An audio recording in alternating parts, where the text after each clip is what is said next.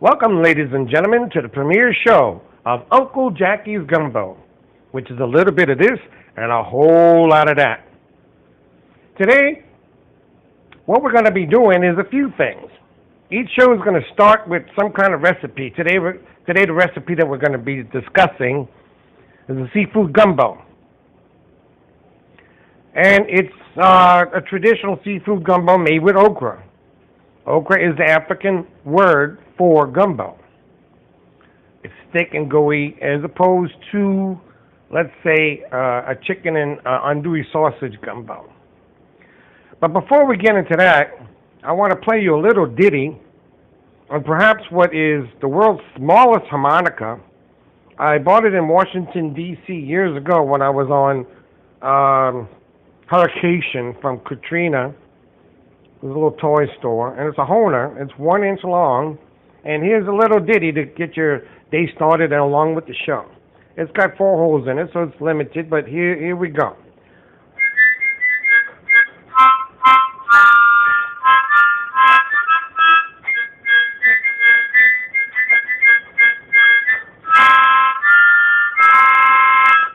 Okay, there we go. The show started.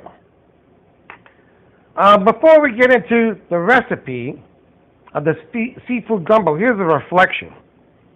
You know, when I was a kid, quite a few years ago, the sci-fi movies were inundated with movies that dealt with dinosaurs. And when we were kids, we were fascinated with dinosaurs, with Godzilla and big, gigantic, mammoth creatures walking the face of the earth. We've always wondered, like, okay, these big and powerful mammoth animals, gigantic dinosaurs, I mean, taller than skyscrapers, whatever happened to them? Why did they go extinct? There's been several theories. One I heard was that, okay, they ran out of vegetation. They just ate all the vegetation and they didn't have anything else to eat. Another one was that the volcanoes erupted and took all the oxygen out the air. And that killed them. The other, which is probably more credible than anything else, is the fact that over across the United States, and of course other parts of the world as well, there were 5 glaciers. 5 entire, huge, massive glaciers covered the face of the United States. At one time, the United States of America, or this land, this continent that we're on, was like nothing but mountains and boulders and rocks. But one by one, over millions of years, the glaciers came down from the north. Now, we don't know if that happened because the Earth tilted on its axis and made the equator belt go down, therefore, like the North Pole came down along with the glaciers, or if the glaciers just came down. But we know it's documented that there were 5 of them. I'm going to go with that theory because that makes more sense, because underneath the rocks, there were always, particularly up in the Midwest, Idaho, Oklahoma, they're always uncovering dinosaur bones. And so it would make sense that the glaciers came down that way. And if you notice, like, if you've ever been to Oklahoma, it's flat. The reason it's flat is because the glaciers smoothed the land out, and particularly after the last glaciers, it was very, very smooth. The drainage ditch of the glaciers, the remaining drainage ditch, is the Mississippi River. It's the lowest point. It's called the Mississippi River Valley. And from the east coast to the west coast, you have high altitudes, and then if you could look at it planar, then you would see the fact that the land dips into what is now the Mississippi River, which was the original drainage ditch of the glaciers. So I'm going to go with that. These big, powerful mammoth animals, which dominated the face of the earth for millions of years, all of a sudden became extinct. Well, hello, surprise, and howdy do. We finally have something on board that can bring the extinction of humankind. we never thought we'd see the day. And we saw many movies about outbreaks of epidemics, biological warfare, etc. But that would be on select communities. This is over the whole face of the earth. So finally, there's something in existence that could potentially wipe out the humans. So, like, okay, we've always wondered what wiped out the dinosaurs. We couldn't come up with that. I get just theories, but we definitely have something here pinpointed. Ta-da! Pinpointed that really gives significance to the fact that we know what potentially could wipe out the human race, and that's COVID-19, which was created in a lab. Now, whether it was an accident or whether this was biological warfare, I got people who think all kind of things all across the board. But this is a free think tank here. Shouldn't use that word, but I'm doing it anyway. A little bit of this and a whole lot of that. Supposing, theoretically, that after Mr. Trump came up with this adding tariffs on the Chinese goods, oh, God forbid, the Chinese in revenge released this COVID-19, which we know and confirmed was invented in a lab on the face of the industrial world. Changed our lives forever. Forever. This generation is not going to recover from this. I mean, there'll be survivors. There'll be those of us who still live. But I don't think life is going to be any different. I mean, it's like, oh, man, let's bring back our Native American brothers who survived after the dinosaurs were gone on the land. On planting and cropping and harvesting and hunting, and you know, and they did plenty okay for a long time, man, until a colonization occurred. So, but that's neither here nor there. We're here. The colonists are here. The United States is here. We're all part of this big old thing. We're all part of this epidemic, this pandemic. And it feels like we're, you know, I don't know about you, but it's like when I go shopping, I'm afraid. I'm definitely afraid, man. I put that mask on, I wash my hands and stuff like that. But it's like, you know, my friends that I usually see and I shake hands with, I'll give a big hug to or whatnot. I can't do that no more. You know, they're seen as the enemy. They're seen as the threat. They're seen as the potential carrier of COVID-19 that could kill me. My friends, my good friends, all of our good friends. And some of our family, unless we know for sure that, you know, they don't have it or they didn't have it. Wow, you know. I was at a socially spaced gathering last night. We had our masks and we were listening to music on the porch, but at the same time, it's like, you know, these are my friends. I'm talking to them. I got a mask on. They got a mask on. We feel like we're at a hospital in the midst of a serious operation. So it's a mad world that we live in. The reality is here. It feels like I'm in a Twilight Zone.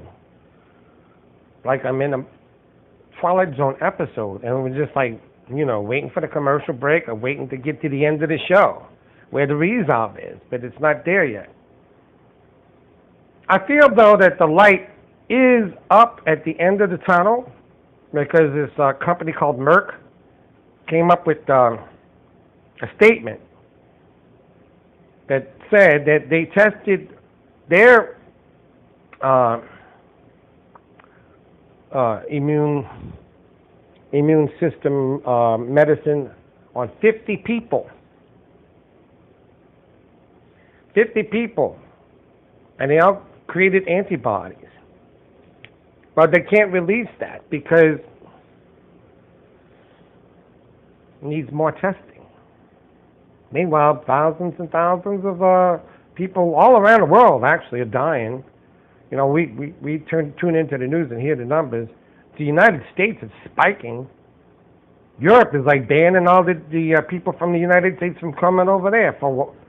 Initially, we were banning the Europeans. They got their act together, particularly in England and New Zealand and other places like that. The people are on board. The citizens are on board. But here, it's like some people want to wear a mask. Some people say, no, it's a constitutional right to not wear one. It's like, come on, this is only for a period of time. It was obvious that when we quarantined ourselves and put on the mask, we brought it down. We brought it down big time. It's just Americans, United States, we're kind of spoiled. We want it now. We don't want to wait. We're not patient people. But in Europe, they started bringing it down. Now, the ultimate is to have the vaccine, okay? I read there's 150 companies that are developing vaccines. Only one announced that 50 of the people that they experimented on formed antibodies. It's already on a fast track because usually they start with rhesus monkeys, which they usually test rhesus monkeys for years. But in this case, they went right to humans.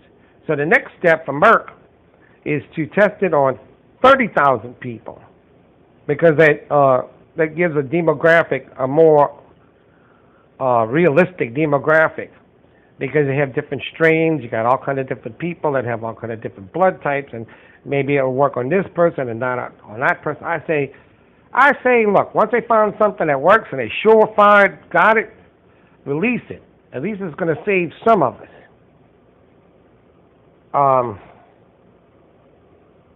The rest will just follow suit until they can develop more immune system type of medicines. Okay, well, before I get into my list of 10 inspirational things that kept us going after Katrina and or keep us going during COVID-19, I'm going to release a recipe, a gumbo recipe. Now, I'm not going to go into all the details. However, I'm going to give you the basics. And then, because I don't want to go specific, because everybody has a variation on a gumbo that they make. Here's what you need. First, another little ditty.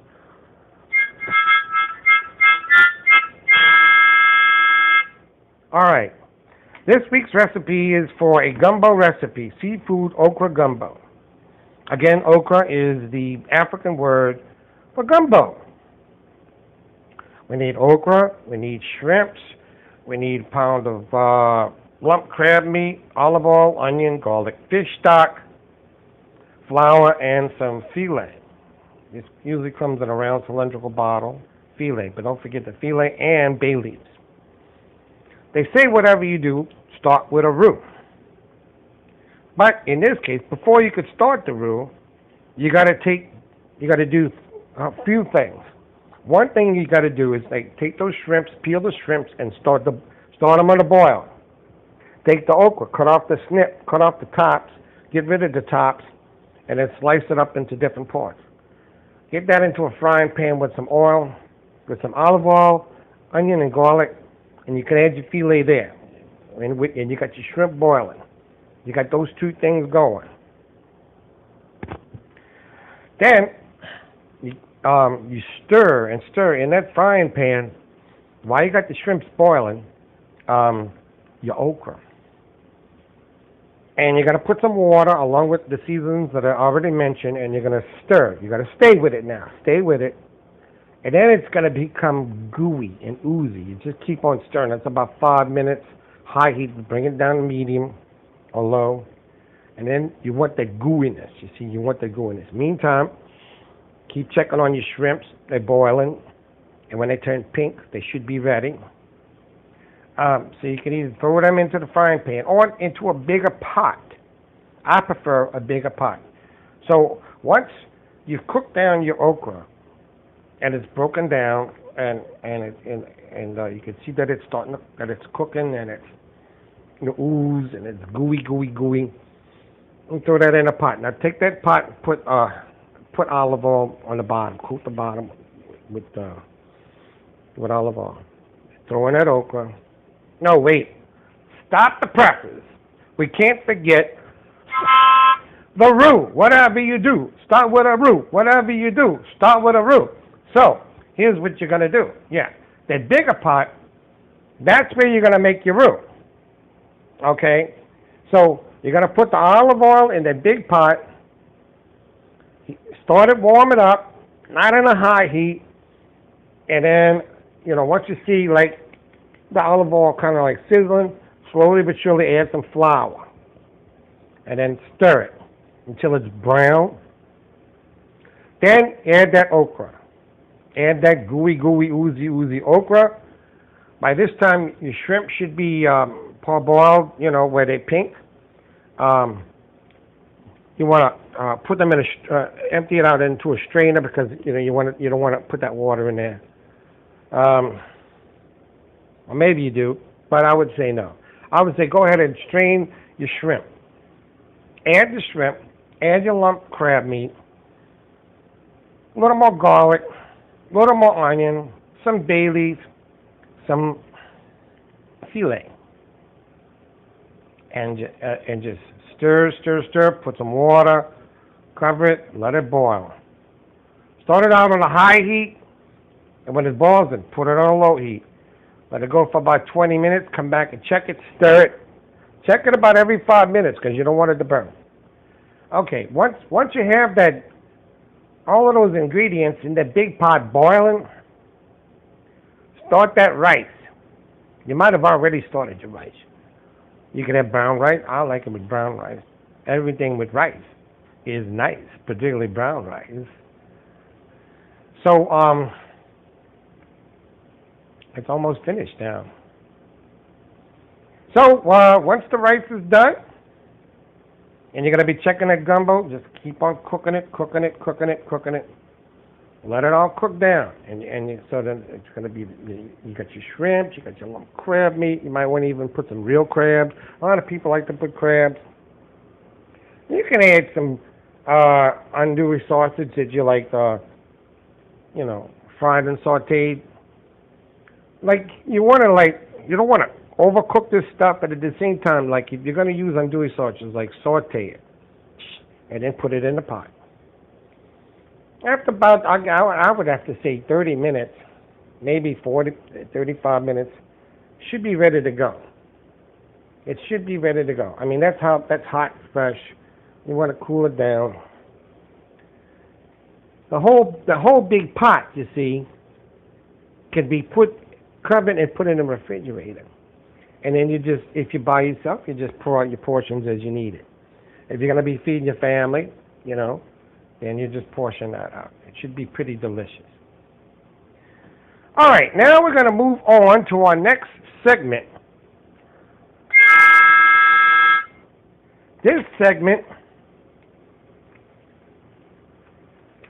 is called Inspirational Things That Kept Me Going After Katrina and or Keep Me Going During COVID-19. I actually solicited from my friends on Facebook this list. Some of them repeat themselves. I'm going to try to get through as many as I possibly can with what limited time we have here. And hopefully they'll be an inspiration to you as well as to me. We're going to start at number, I would say, let's start at number 20 and go backwards. And we'll see how many we could get through. Number 20 is faith. Faith, I would have to say, in God is key and essential. Everything else is collapsed. Everything else is given way. I mean, we got to have money. Yes, that's we got to have money in order to buy food, to take care of ourselves. But we pray that God, in His goodness, provides for us, takes care of us. It's a good time to have faith in God, so that we can get through this nightmare. 19 is nature. Well, I've heard of a lot of people going out to the park, or some people like to go fishing. They get out in a boat by themselves, and they get away from all of this stuff, man. Because it's like when you're in your boat by yourself, you know, in the middle lake or by your favorite fishing hole, you can take your mask off and just chill out. You know, as long as you're by yourself, there's nobody else out there, and just try to catch your fish and relax and just get a little break from this all, and come back with a load of fish. Put on your mask when you come into the population. Nature is we're talking about walking and in the sunshine, and being around the flowers and the trees, a good park, you know, lakefront in New Orleans or any other place where you may be. Nature is supportive of our immune system. That's the whole thing. In order to keep ourselves going, we have to maintain our strength, spirituality, mental, physical, spiritual, and nature enhances that. Okay, here we go with a little bit more spirituality, yoga, meditation. Okay, like focusing, you know, concentrating our energies. Again, it's something that helps the immune system. Here's something. Housework. Somebody put up housework. Housework is inspirational. So why not? You know, hey, you got time on your hands, clean up your house. You know, a little bit of this and a whole lot of that. You know, one day do the bathroom, another day the kitchen, or that little house project that you've been putting off. Now's the perfect time to do it since you got the time. Praying, okay, yeah, that's part of the equation. Praying by itself is not enough, but you got to pray. Prayer is the way we have our connectedness to God and the universe. Okay, I got a friend in California. She came up with what's inspirational to her is researching conspiracy theories. All right. Well, that'll definitely burn up some time. And I'm never close to the idea that anything is possible nowadays. You know, particularly with the coronavirus. Did it? You know, was it a form of biological warfare from the Chinese to get back to us for putting tariffs on the trade that on the goods that they've been selling us for years? Remember where everything was like coming out of Japan, made in Japan? You get something's made in Japan, now it's made in China. A lot of the stuff looks good on the outside, the furniture, but then it's like, golly, man, it falls apart so good. It looks just as good as any American product, and it's cheaper. But then it's like it doesn't last. It's faulty. You know, I got a friend of mine, her husband goes to China each year to work on millionaire boats. They have a form of government over there. Now, underneath it all, in China, it's hardcore communism. Hardcore. But they got smart, because what they did was they created their own government-controlled form of democracy. So it looks like they have a democracy, but it's with limitations. It was about 10 years ago I saw a documentary of a man who ran a work camp not too far from his house. And he was a Chinese millionaire. And he'd go into the hillsides and then get all of these poor people and then offer them this. You get a place to stay, you get 3 square meals, and you get some money. But it's basically almost like slave labor, really.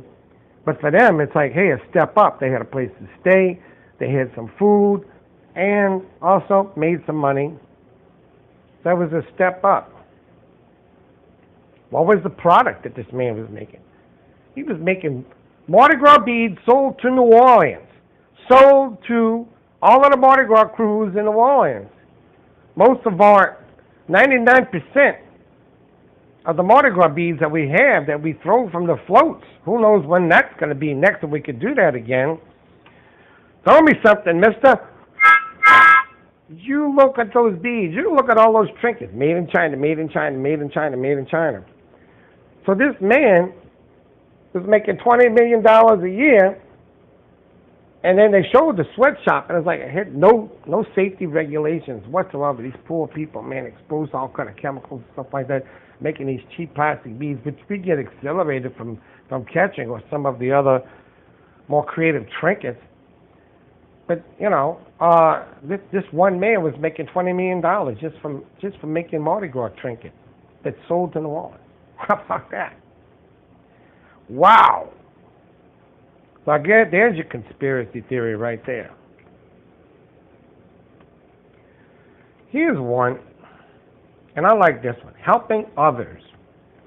And that's duplicated.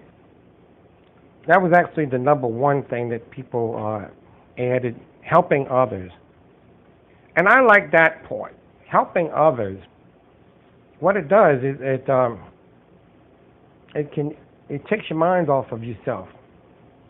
And I guess nowadays we have to get creative in terms of helping others. I got a friend of mine. She works for an organization here in New Orleans called Angel's Place, and they work with people who are in dire straits and desperate situations. And she gives me a run to the grocery every couple of weeks. We both wear our masks. We stay socially spaced. We're good friends. Been knowing each other for a while. Gives me a run to the grocery, and then I make a contribution. But helping others, we have to be creative about the way we help others, whether I contribute money or help a neighbor or make a grocery run for a neighbor, whatever. That takes our mind off ourselves. It takes our mind and helping others. Like the focus goes elsewhere. To helping those who are perhaps in need or in not as good a place as we are. I think that is pretty good. Then we have self-reliance. Okay. This is a challenge. It's like I find myself dialoguing with myself, and I make my own little to-do list of things to do. I say, okay, I'm gonna wash the dishes. I'm gonna mop the floor. I'm gonna do this before I go ahead and watch TV and treat myself, whatever. We have faith. We had faith already. God Almighty, God, of course. Got to have God. Some of us don't believe in God. We're thinking, duh. There is a God. Well, I would go with God, the Creator God. And I like the idea of connectiveness. Like when we say prayers, we meditate, pray for that connectiveness to the universal God, to others and to ourselves, so the more harmony. And that strengthens your immune system. Another thing, music, listening to music. Music is good. Music is therapeutic. I used to major in music therapy. Music therapy is, music in itself is therapeutic. It's creative. It opens you up, takes your mind off of things, and helps you be creative. Creativity. That was not on the list, but I'm throwing that in there myself. Creativity is very necessary. There's an exercise I would recommend for everybody. That's not a physical exercise. It's an emotional, mental, spiritual exercise. It's called morning pages. And what it is this. And this is coming from like some therapeutic authorities. You take 5 pages of paper, open pages, and you just start writing whatever comes to your mind. Whether if you're angry about something, write about that. If you're happy about something, write about that. Just start writing. It could be, my sister, she gets on my nerves, whatever. My aunt, my wife, my kids. Just start writing. And after about a page and a half, you're going to feel like a click inside, and it opens you up. And then just write as much as you can. Try to do 3 pages, 3 full pages. And then you're going to feel like, you're opening up inside. And this is strengthening, because this is creativity. This is opening up yourself to your inner layers and to God and the presence of God within you. And try it. It's called Morning Pages. It's a viable exercise, spiritual exercise, mental exercise, emotional exercise. I recommend it to all. Okay, we have Jesus. Okay, Jesus. I don't want to become preaching and stuff like that, but for those of you that do believe in Christ Jesus the Lord, that can help us in terms of our prayer and our connectedness to God. And lastly, I'm going to leave it with, and this comes from my mother, talking to my son at least once a week. And okay, so her son doesn't live in the house, but she likes to talk to him, and at least once a week. You know, so it's important to keep in touch with loved ones, keep in touch with our family, keep in touch with our friends. Even if it's like a conversation, a hello, it could be a Zoom, it could be a text, it could be a telephone call. Keep in touch with loved ones, but you know, God, family, and others. God, family, and friends. Like that, you know. Keep in touch. Have conversations with them. It's good for the heart. It's good for the mind. It's good for the soul. Okay, that's as far as this list goes. I got more lists to go, but we're going to hold that for other weeks to come. Enjoy the gumbo. I didn't want to be too specific about it because everybody has their way of doing it. And you probably have your own recipe. But every week, here in Uncle Jackie's Gumbo, I'm going to start the show in a similar fashion. I'm going to give out the theme, and then we're going to do some kind of recipe. And after that, we're going to, you know, list things that mean something to people. It's Uncle Jackie's Gumbo. And the week 1. I hope that you've enjoyed the show. We hope that you've enjoyed the show. And hopefully we're going to keep this going. I'll be posting things on the Facebook, and I'd like you to take time out. If you got an idea for a show, for a theme show, drop me an email. My email is very simple. It's jackiegumbo@hotmail.com. It's all lowercase. JACKIEGUMBO @hotmail.com. I've had a niece and a friend want to jump in for a conversation, but right now we're technically limited, so I can't record somebody on the phone just yet. In the future, we hopefully going to build up to that. Well, this is Uncle Jackie from Uncle Jackie's Gumbo signing off now. Wishing that the good Lord takes a liking to you. And we're going to see y'all next time. Here's the closing song. You might remember it from the Roy Rogers Show. Happy trails to you. Keep smiling until then. Happy trails to you. Keep smiling until then. Who cares about the weather? Everything is fine as long as we're together. Happy trails to you till we meet again. And as Tennessee Ernie Ford used to say, bless your little pea-picking heart.